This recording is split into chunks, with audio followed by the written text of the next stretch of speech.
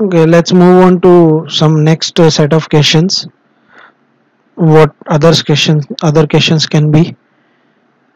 So next question can be, what do you mean by ISO constraint? We had seen a term ISO constraint in sketches. Whenever we were going for sketch analysis, it used to show ISO constraint as a term. The meaning of that is simply that your sketch is fully constrained. Now, what does fully constrained means is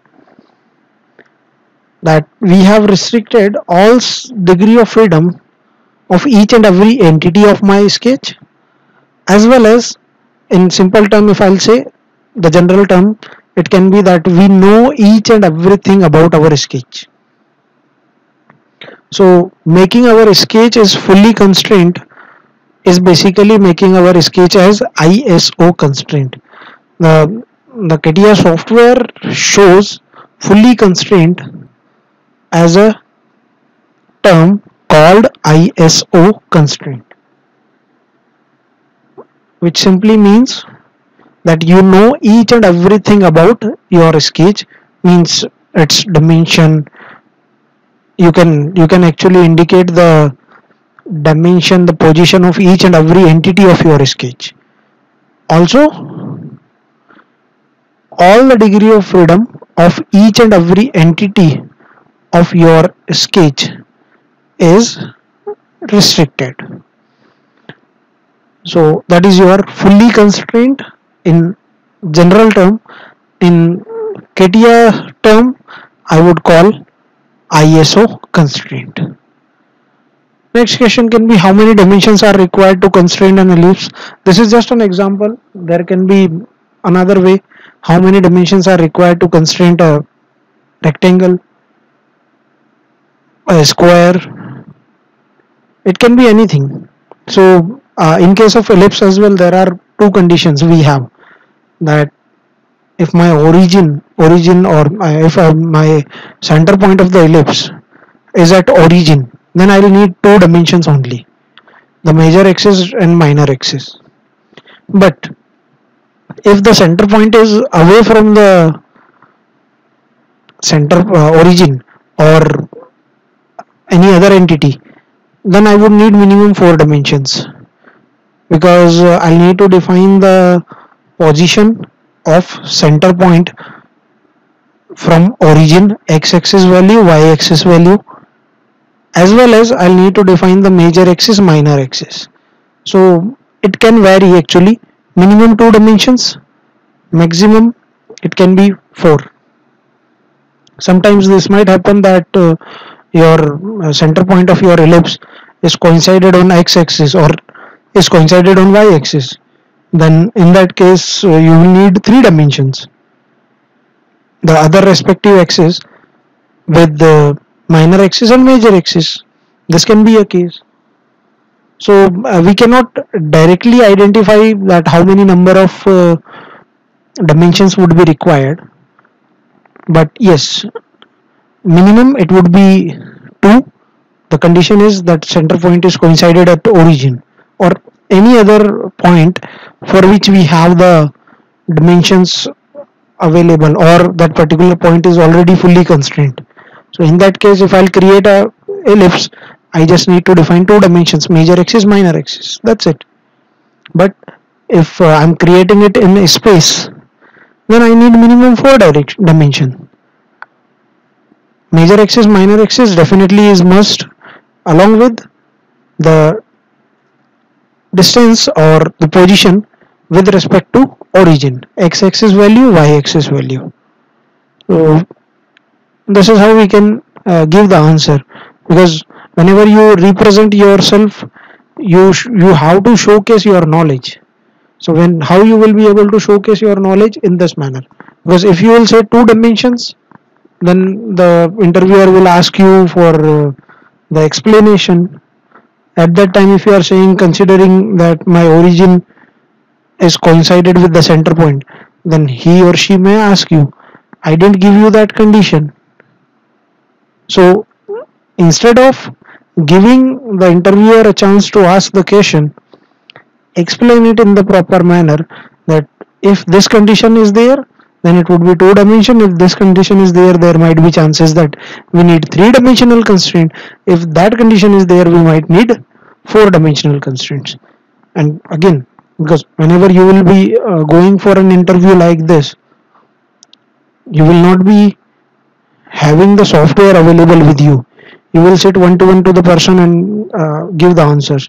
So you must have that much level of visualization in you, that when you are explaining the things, it should represent that okay, you are actually imagining the software available with you and you are explaining the answers to the interviewer.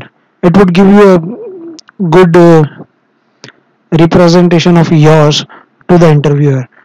It will reflect that yes, the candidate has deep knowledge of everything, of every possible aspects while creating the ellipse.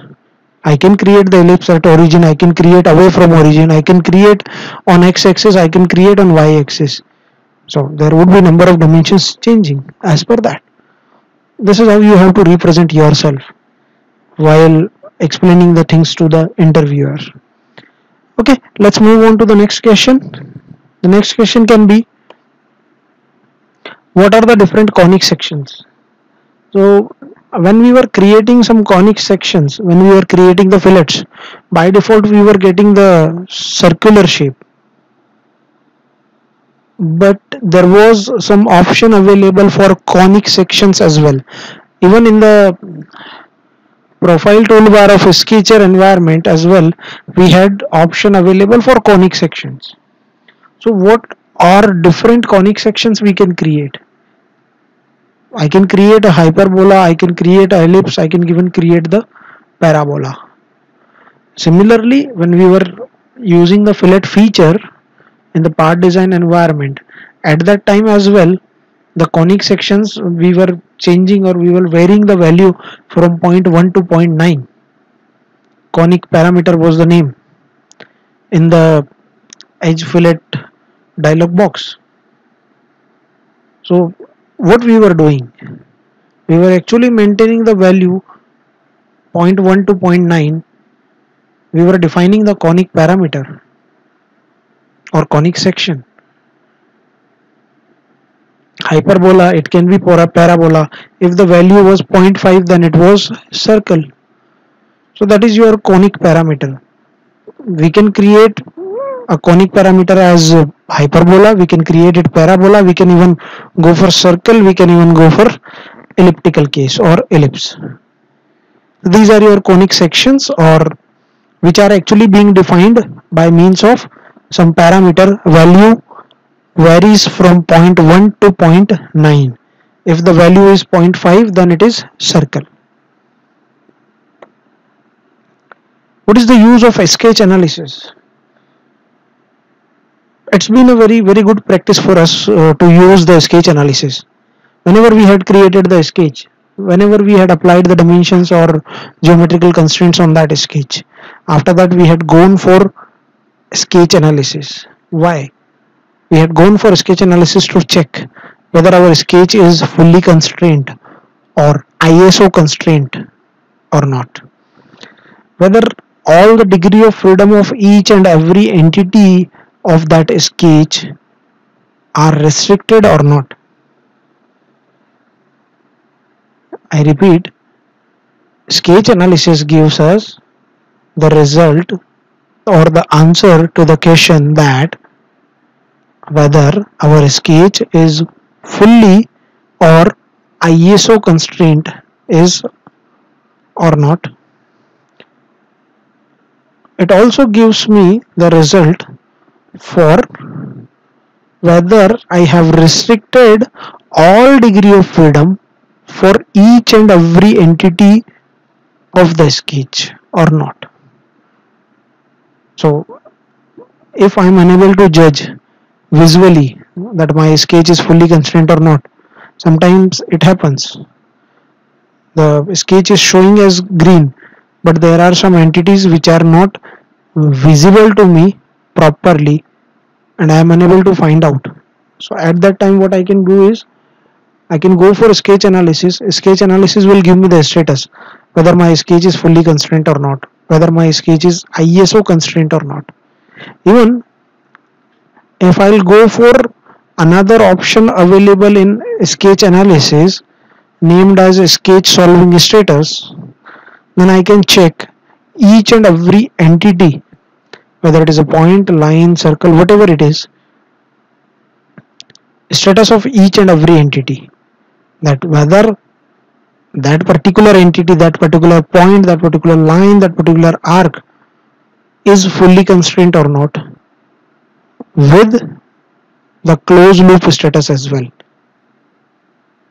I can check whether my sketch is fully closed loop or not. If yes, then definitely we can apply the features for converting that into solid. If not, then definitely we cannot. So I cannot accept a open loop sketch while creating the solid model, especially sketch based features. Definitely there are some specific cases where we have to accept, otherwise we never accept it. So for that, before exiting the sketcher environment, before applying any feature, after completion of sketch, we always check using sketch analysis whether our sketch is fully constrained, whether our sketch is ISO constrained or not. Also, using sketch solving status option, we check whether it is a closed loop or not, which also gives us the result about each and every entity of my sketch, whether each and every entity of that sketch is fully constrained or not. So this is the use of sketch analysis. Next, sorry, can axis line be converted into object line and vice versa? So when I was explaining you the construction line, at that time as well I had discussed that axis line actually cannot be converted into object. Similarly, object line cannot be converted into axis, but object line can be converted into reference and reference line can be converted into object. So with the reference line, with the reference element, you can play vice versa, but with the axis line, definitely you cannot. This is the answer to this question, that axis line cannot be converted into object line and vice versa of that is also not possible. Next question, what is the kernel of CATIA? When I was explaining the kernel of CATIA, I told you that this question is must.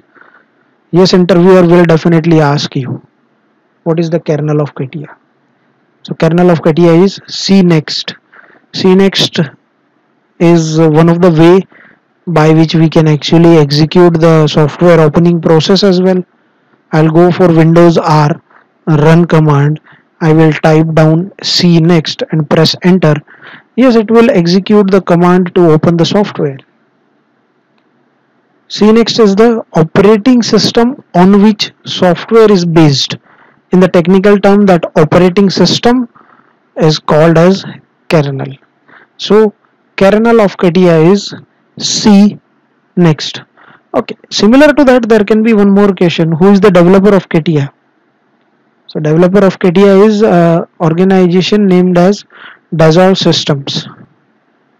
Dassault Systems is the organization who is developer of CATIA, who has one more CAD solution available named as SolidWorks. So yes, these many things can be asked when you appear for an interview. So please do remember these things, and definitely when we are covering these questions, along with that we will try to revise whatever we had covered, whatever we had discussed in the complete training program.